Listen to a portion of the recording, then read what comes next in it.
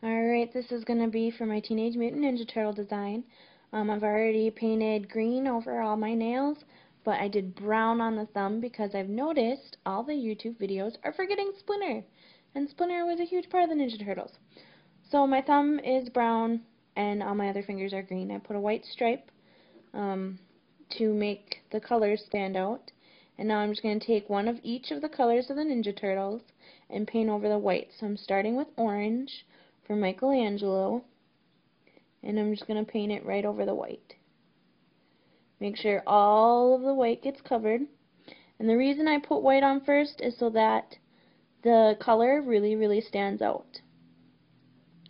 Also, instead of like painting my eyes, I decided to go to my craft store. Well, I went to the dollar store, but you can get them at the craft store too, and purchase little googly eyes because it just gives it a really cute flair.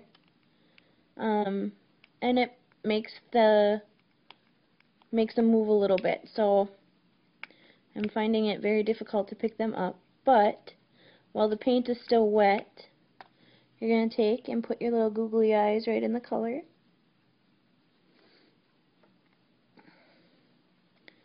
There's one.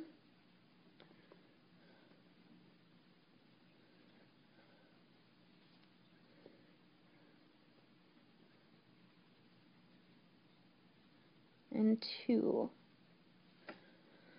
So there's the little googly eyes in there. And your first Ninja Turtle is done, minus the top coat. Alright, I don't usually show you how to put top coat on, but because I used the 3D eyes, I wanted to show you, you need to get it on pretty thick so that your eyes don't just pop off.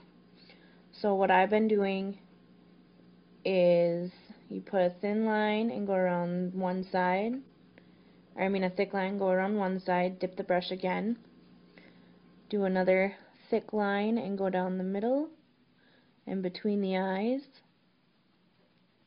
and another thick line on that side. And then because it might smear because you're doing such a thick line, I go across, which it did, you can see right there at the end.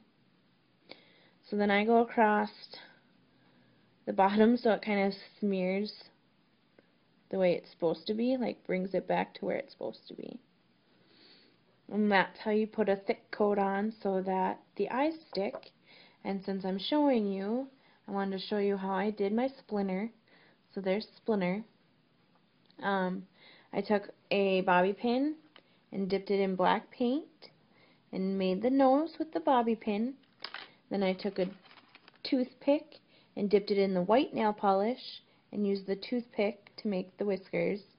Then I took a stripe of clear like I did with the colored, and I just striped it across and stuck the eyeballs into there. So there's your Splinter.